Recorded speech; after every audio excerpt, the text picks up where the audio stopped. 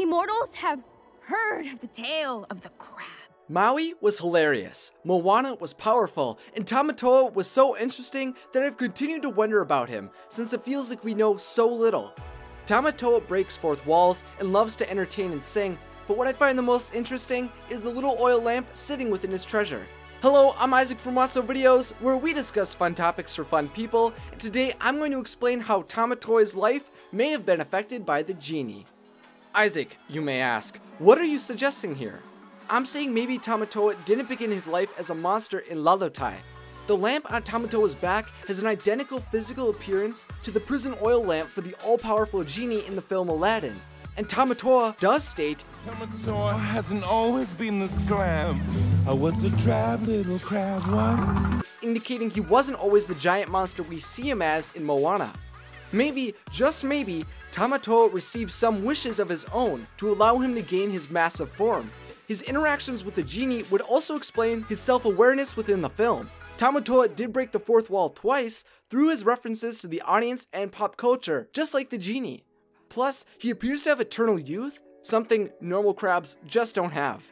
But would it even be possible Tamatoa could have met the genie since he is freed at some point? Well, yes, it is possible. Aladdin takes place around 800 CE, and since the events of Moana all occur around 0 CE, then that means the genie would still be tethered to his lamp. The genie also states, 10,000 years will give you such a crick in the neck.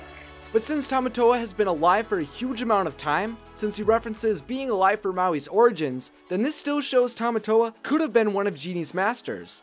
Since Tamatoa himself states he was an ordinary crab at one point, and in Moana he possesses a massive form and supernatural wall-breaking abilities with the genie lamp on his back, then I think it's possible he used the power of the genie to transform himself into a giant, intelligent, powerful monster.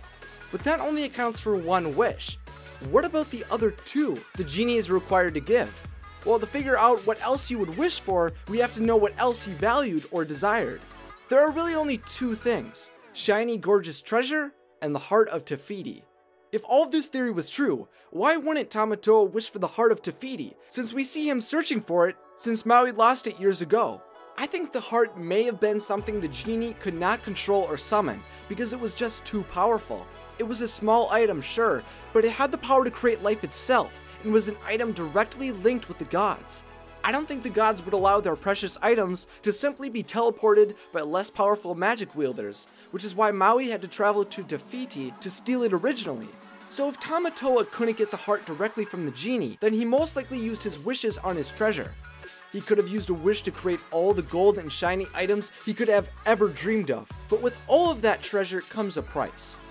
I'm sure he learned quickly or feared the inevitable thieves and crooks who would try to take his riches. Tamatoa just seems extremely protective of his items, so it would make sense that he would also use a wish to protect and seal off all of his treasure from thieves.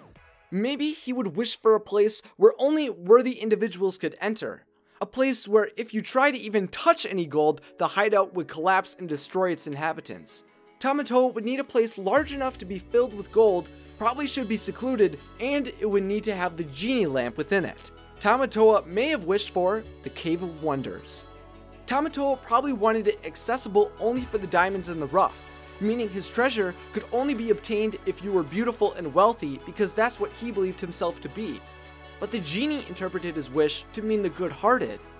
The genie did know he would be locked within the cave as well, simply awaiting his next master. He manipulated the wish so Tamatoa's vault of gold would one day only be accessible to Aladdin. You're a lot smaller than my last master. Either that or I'm getting bigger. This video was sponsored by my patrons over at Patreon. Patreon is a voluntary pledge service where you can support creators like me while also earning exclusive rewards. If you are interested in donating to help grow the channel, check out the page at patreon.com/WatsoVideos. If you'd like to continue to theorize on the connections between Moana and Aladdin, then I will leave the links to the movies and resources I used in the description of this video. So now it's time for your thoughts. Do you think Tamatoa owned the genie? And what do you think he wished for? Let me know in the comment section, along with any other ideas you have for future Discovering Disney episodes. If you enjoyed this video and you'd like to see more like it, then consider subscribing to Watso Videos and click the bell if you'd like to be notified when I post. Thanks for watching and have a magical day.